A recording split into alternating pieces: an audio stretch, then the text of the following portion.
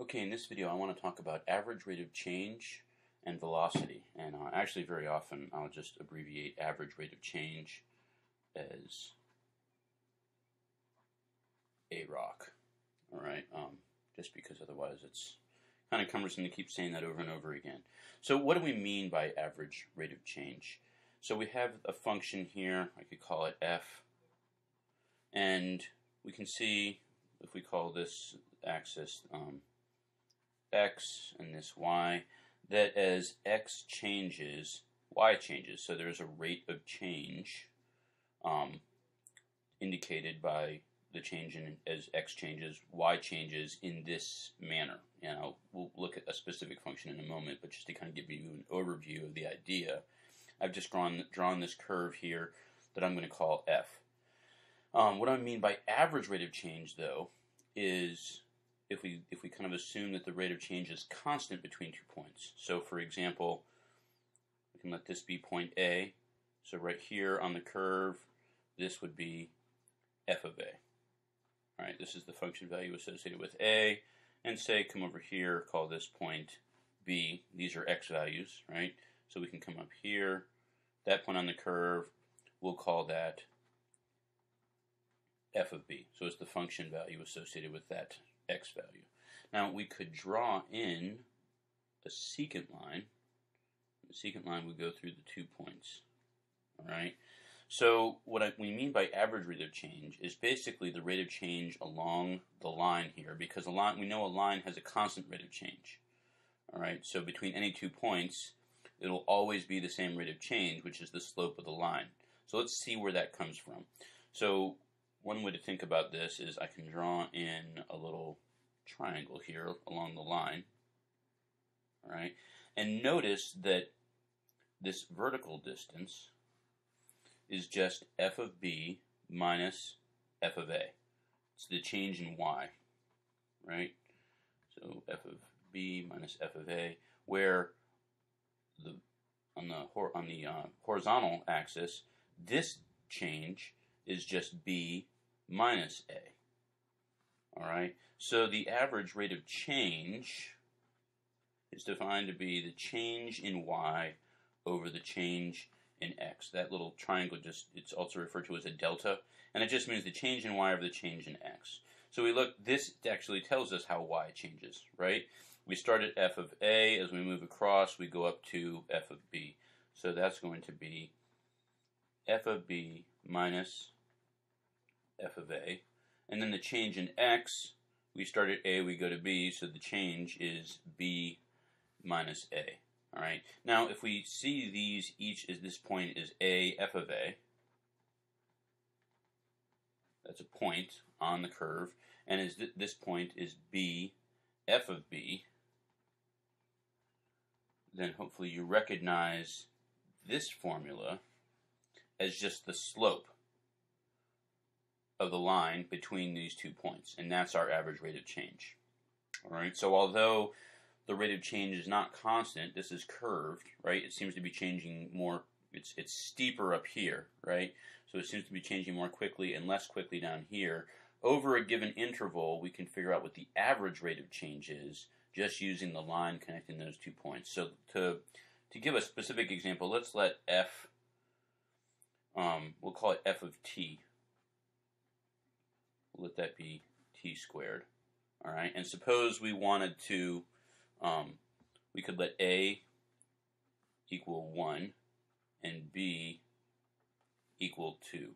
So, in other words, we can find an actual number here, right? If we let f equal t squared, so this is actually now the t-axis instead of the x-axis, but either way, it's the independent variable. And if we're going to let a equal 1 and then b equal 2, what is this average rate of change along this interval? So let's see how we would do that. Well, if a is 1, then f of a is f of 1, which is 1 squared, which is 1. So that gives me the point 1, 1. And then f of b equals f of 2, which is 2 squared, and that's 4, so that gives me the point 2, 4. All right. Now to find the average rate of change, I'm going to just use the slope formula here. So 4 minus 1, it goes from 1 to 4, so the change is 4 minus 1. And then the change in x is 2 minus 1, right? We started at 1, we went to 2, so the difference is 2 minus 1. And that leaves me with 3 over 1, which is 3. All right, so this would be the average rate of change along this interval, or the slope of the secant line. So that's an important thing to note, that the average rate of change over an interval is equal to the slope of the secant line connecting those 2 points. Okay, so that's average rate of change. What about velocity? So that's another part of what we want to discuss here. So let's take a look at another example. This formula here gives us the height of a falling object, all right, and it gives us a formula for it. Negative 16t squared plus 180. So one way to think about this is that the falling object started at 180. We'll call it, we'll let time be measured in seconds, and the height, we'll measure that in feet. Okay, so this tells me what my height is after t seconds. So you might start off at 180 feet, and every second this is decreasing, the height is decreasing by negative 16 times however long it's been falling. So notice that this is going to fall faster and faster as time increases because you have this t squared factor, right? So that's consistent with what we know about falling objects, that there's a certain acceleration due to gravity. So if an object will fall faster the longer it's been falling, okay? So we want to use this formula to find the average velocity over the following time intervals. So what we have to remember is that velocity is just the change in distance over the change in time. So very similar to what we had here with the change in y over change in x. This is just when we're using kind of a generic x and y in kind of a mathematical context. But for velocity, there's a specific distance is our dependent variable and time is our independent variable. So again, think about if you're driving and you cover 180 miles in 3 hours. Well, you know then that your average velocity is 180 divided by 3, or 60 miles an hour. So it's kind of an intuitive, if you've done any traveling, you know it's kind of an intuitive idea as far as velocity. So how do we apply that to this particular function? So we want to find the average velocity over 0, 1. All right. So very similar to what we did before, we just need to find h of 0. All right. So if I put in 0 here for t, I'm just going to end up with 180. And then h of 1, I'm going to have negative 16 times 1 squared plus 180, or just 180 minus 16, and that's 164, right? So now we just need to, we can look at these as 2 points, right? So 1 point, when t equals 0, we know h of 0 is 180. And then when t equals 1, h of 1 is 164. So in this case, the change is going to be negative, right? Because it's going from 180 down to 164. So we would expect a negative rate of change here because my y value, or in this case distance, is decreasing. We have a falling object. So I'm going to take 164 minus 180, because this is my starting distance and that's my ending distance or height. And then this is after 1 second, and that's at 0 seconds. So we would end up with negative 16 over 1, or negative 16 feet per second. All right, so over that first second of falling, it's falling at an average of 16 feet per second. Now let's look at what happens for the next second, from 1 to 2. So we already know what h of 1 is, so I'm going to have, that's going to be 1.164. That's kind of the first, the left end of my interval. What about h of 2? All right, so I'm going to have negative 16 times 2 squared plus 180. That's negative 16 times 4 plus 180. And that's going to be negative 64 plus 180. That's going to be 116. All right. So my second point, when t equals 2, I end up with 116. So again, average rate of change. I have my ending height minus my starting height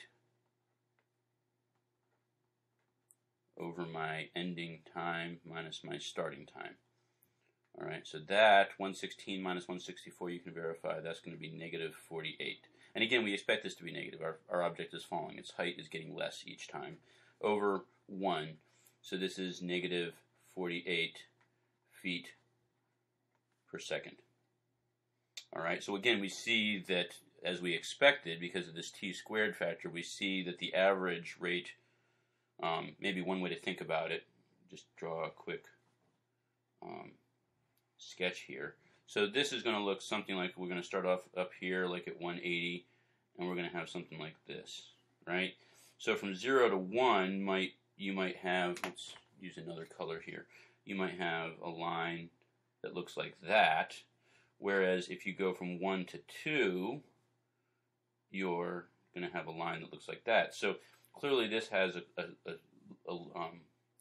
one way to say it is this has a steeper slope than this.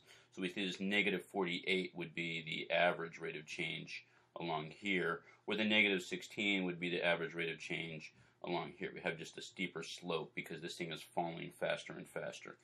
All right, I want you to try this last one on your own. So just pause the video here for a moment and see if you can find the average rate of change from 0 to 2. All right, go ahead and pause it. Okay, now I'm going to, hopefully you've had an opportunity to try this for yourself. Let's go ahead and see how we would do this. Well, we've already got the points that we need, right? Here's my point for 0, and here's my point for 2. So I can now just plug into this same basically slope formula. Let's see. We've got my ending height is 116 minus my starting height, which is 180, over my ending time, which was 2, minus my starting time, which was 0. So this is going to give me negative 64 over 2, or negative 32 feet per second. So it turns out to be in between these two. And let's see how this might make sense graphically. If I were to just go from 0 to 2, my secant line would look like this, right? So notice this is going to have a slope that's greater than the slope from 0 to 1, but not as steep as the slope from 1 to 2. So that makes sense that this negative 32 would be between negative 16 and negative 48. So average velocity is really just an application of the idea of average rate of change applied to a specific context. In this case, it's distance.